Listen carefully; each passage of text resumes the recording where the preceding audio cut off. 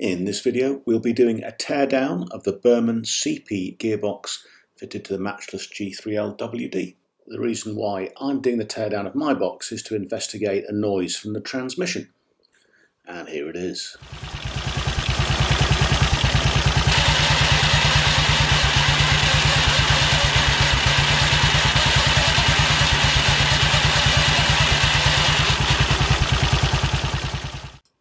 You'll notice the noise happens when I put the brake on. It also happens when I'm moving along in gear and out of gear.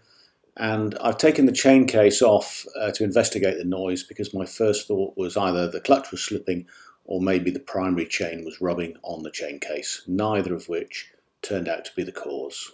Now here I'm just using a stethoscope to see if there are any really obvious noises from a pinpoint location, or whether there's anything preventing the wheel turning freely in neutral, neither of which turned out to be the case.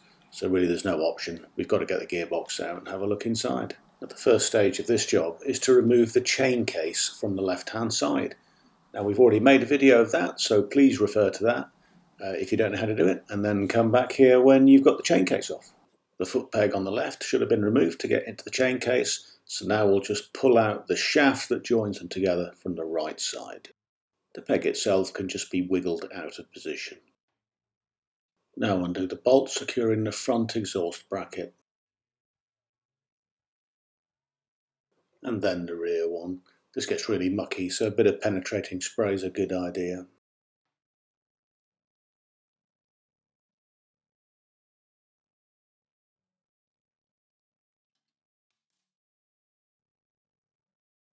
You can now gently twist and wiggle the silencer free.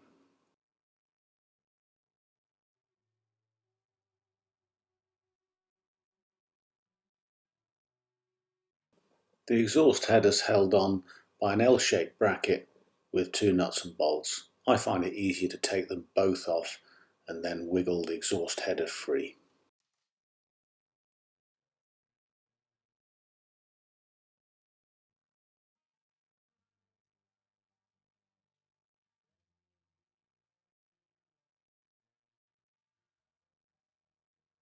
You may need to lift the gear lever a little to get the header out because it has a spigot at the bottom which goes down into the bracket.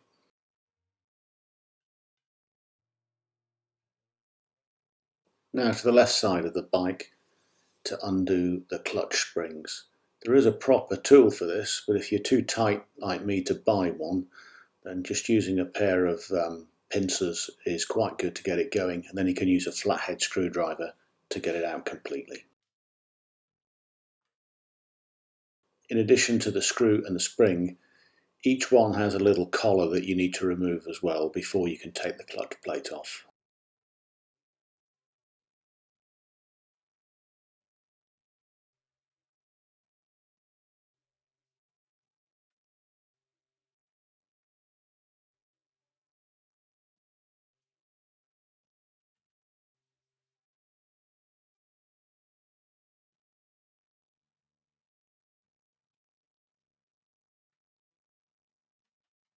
Now to get the clutch plates out. Having done this a few times, I've developed a really quick method.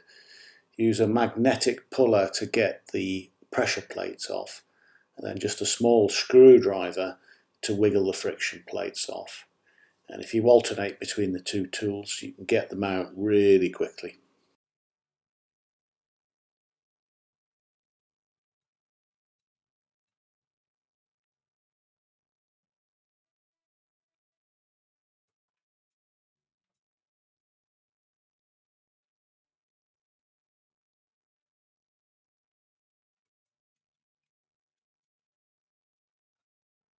To get the rest of the clutch internals out, we'll start by applying the rear brake and undoing the nut in the centre of the clutch.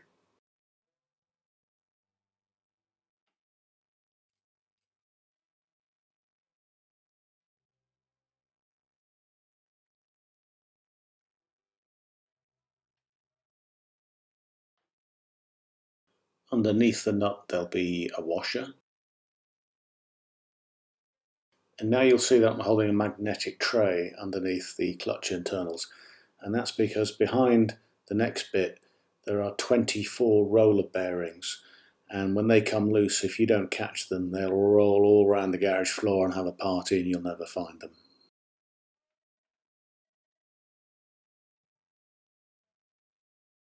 Here's a better view of the roller bearings now, the shiny round things you can see. Luckily for me they stayed in. So now I'm removing the primary chain just by taking off the split link and then taking the chain off.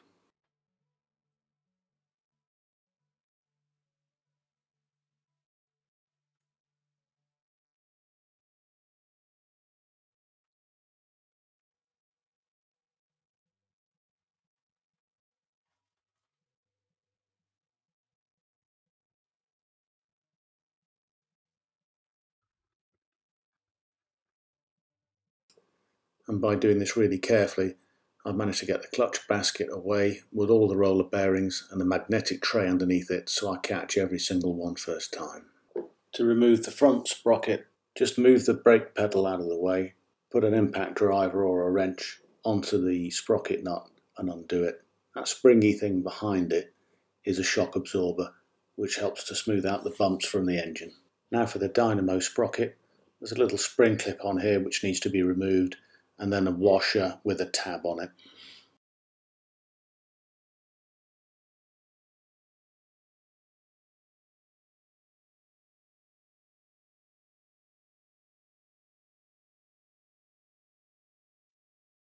Now the dynamo nut holding the sprocket on will turn when you try and undo it, and there's a special tool you can use to hold it from the back because the space is too thin for a spanner. But again, if you're a tight wad like I am, you can get around this by just stuffing an old t-shirt into the front of the sprocket to stop the chain turning, and then it'll come off easy as. The dynamo sprockets are usually jammed on pretty hard, and you'll need some kind of puller to remove it. The one I had didn't quite fit, so I had to put one of the legs in, sort of jammed up against the chain case, then assemble the puller, and then screw it in until it came off. I didn't manage to film the moment critique when it came off, but these are the tools I used for it.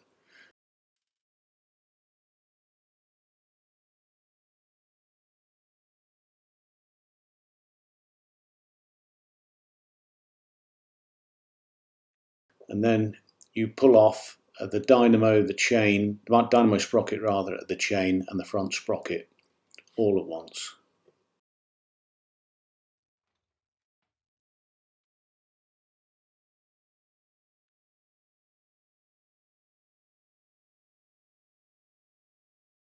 Now undo the 3 chain case bolts at the front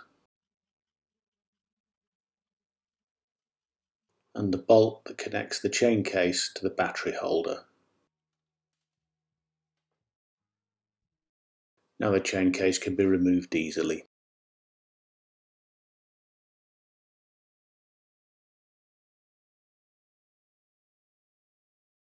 Now this is the sprocket on the main gear, and it needs to be loosened, not removed, but just loosened, and it's much easier to do that with the rear drive chain on. I didn't have a spanner big enough, so I just used a pair of plumbing grips, and I managed to loosen it quite easily. Now there should be a locking washer behind this, but my bike didn't have one, so I've ordered one for when I put it back together. And now we remove the rear chain by taking off the split link, separating the chain, and then just feeding it over the sprockets. If you've noticed a rather romantic soft focus effect on the camera, that's because of all the grease on my gloves, as I've been turning it on and off and moving it around. Which brings out the point that this is quite a messy job, and you'll definitely need lots of pairs of gloves and lots of Kim wipe or blue roll to clean yourself up.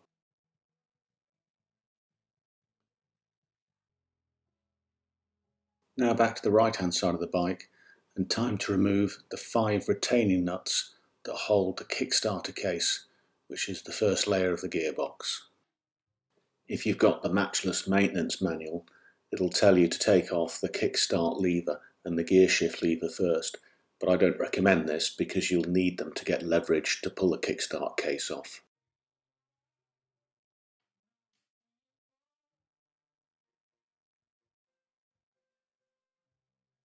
I lay them out in a pattern which resembles how they fit into the gearbox, and then photograph it for reference later.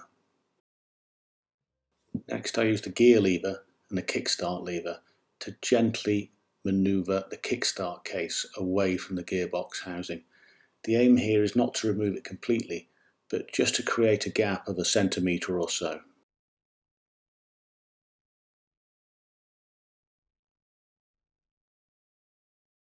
Now, by going in through the hole in the top of the gearbox where we put the grease, I can reach in and disconnect the clutch cable from its actuating lever.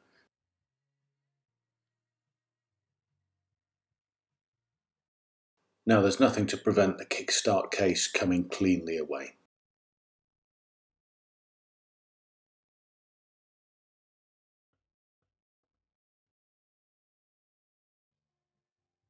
Now it's time to get the excess grease out and clean up the gearbox a bit.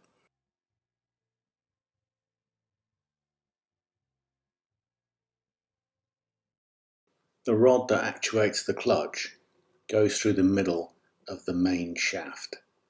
When I push it from the other side of the bike, I'm expecting 1 ball bearing to drop out, but in fact my bike's got 2. Another surprise awaits me when I undo the clutch adjuster which screws into the back of the gearbox shell. As I work it loose and remove its retaining nut free, I can see that the adjuster has actually snapped in half. That explains why I couldn't get too much adjustment earlier. Time to order a new one. Unfortunately, you have to order the whole thing with the cable as well. Here's the outside of the gearbox now, looking a little bit cleaner. And here's the kickstart cover from the inside. On the left you can see the gear selector mechanism. On the right, the spring to return the kickstart. And poking out through the hole at the top is the actuator lever for the clutch. Now, as I try and take off the kickstart here, it becomes apparent that this isn't a Whitworth nut. I'm in danger of rounding it off, so I'll quickly swap it for a metric socket and all is well again. And this is quite common with old bikes. You might find that previous owners have used metric parts, and you've just got to be really careful.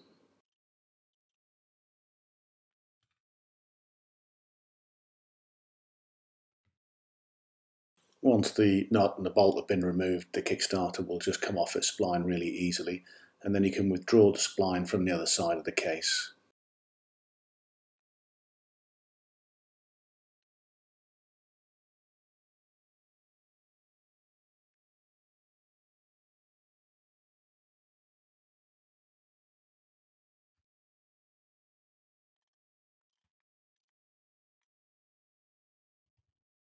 Removing the gear lever was much more troublesome. After I took off the nut and bolt, it was just firmly attached to the spline. I tried penetrating spray and gentle wiggling, but it didn't work. So in the end, I used a flathead screwdriver just to prise open the open end and give it a little tap with a persuader, and off it came.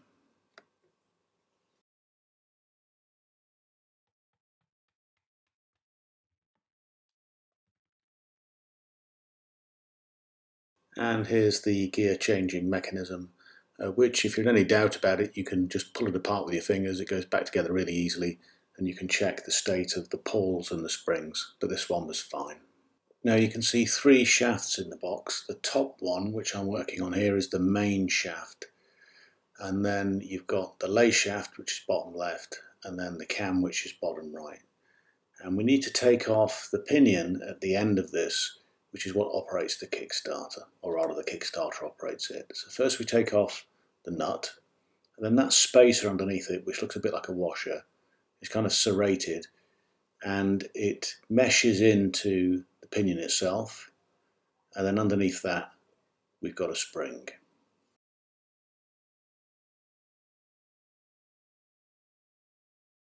What isn't immediately obvious is that there's a cylindrical spacer inside this slot, so I've laid it all out so that you can see it. It's important not to lose this. The bearing at this end of the gearbox main shaft has a washer. In my case it's split and I'll have to replace it.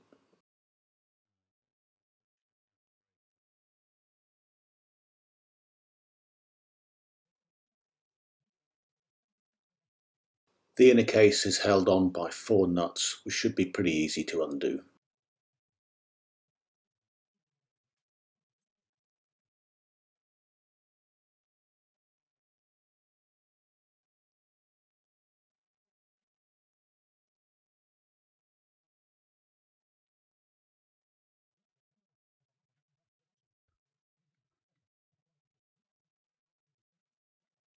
each nut has a grippy little washer underneath it, which isn't immediately obvious because of all the grease.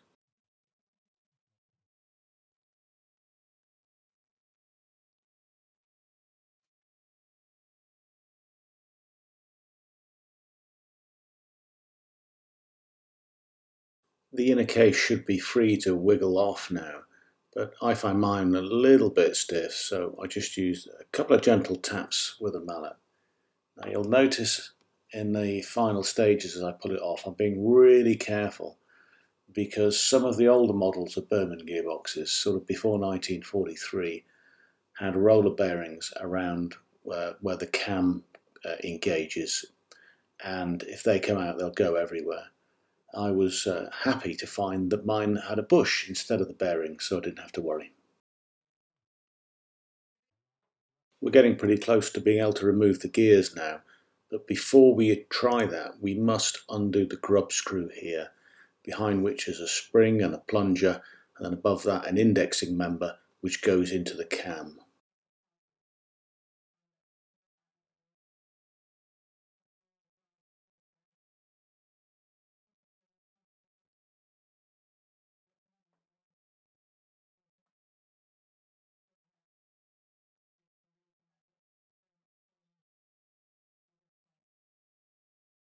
Now we can just simply pull off the third gear cog, which is free floating.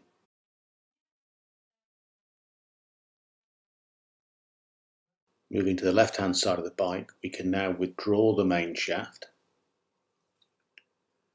and then undo the nut, retaining the sprocket. We can gently wiggle the sprocket itself off.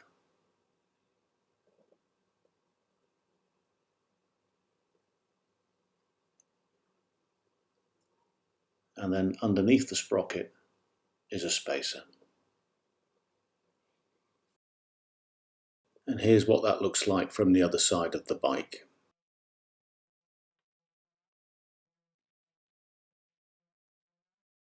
Now from the end of the lay shaft, I remove a washer and the last gear.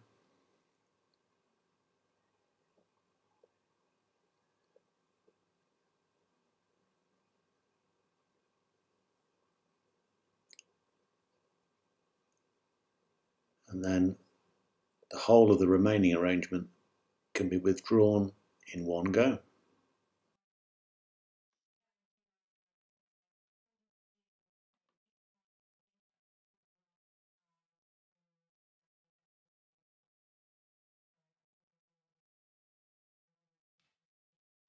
And now all that remains to complete the disassembly is to remove the outer shaft to which is attached the main gear, which you can see me wiggling here. I couldn't quite push this out with my fingers, so we cleaned it up a little bit and gently tapped it through with a rubber mallet, and it came out easy as.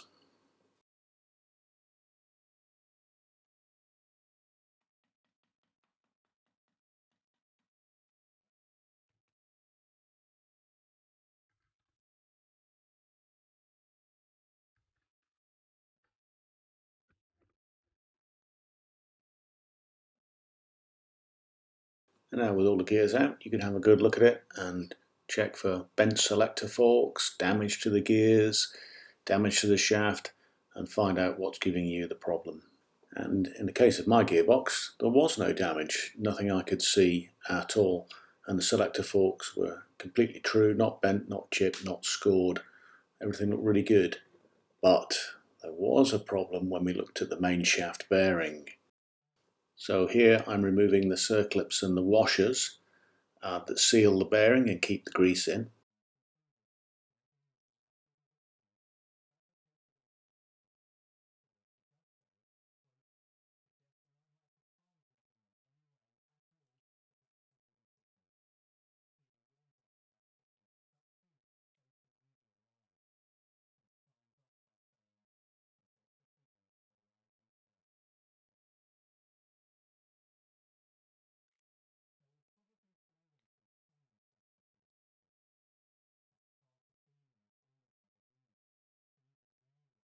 What I didn't realise here is that if you look at the housing at about the 11 o'clock, there's a little neat notch there which helps you remove this spacer. But I didn't notice it, so you can enjoy watching me struggle.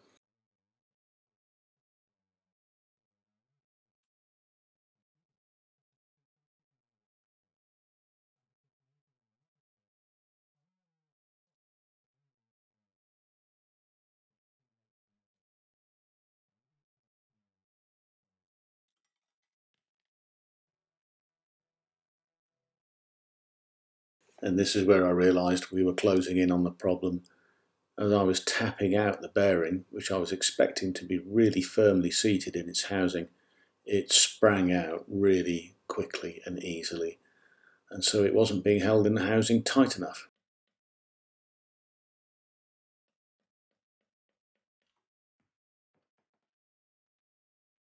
And then when I cleaned up the housing and had a look inside, there were the telltale witness marks of scratching where the bearing had been rotating in its own housing, and that's what caused the noise. Finally, we found the problem. So that completes the teardown of the Burman CP Gearbox for my Matchless G3L WD. I hope you found that useful. If you've got anything to add, any hints or tips, then please get in touch. And here's a summary of all the steps.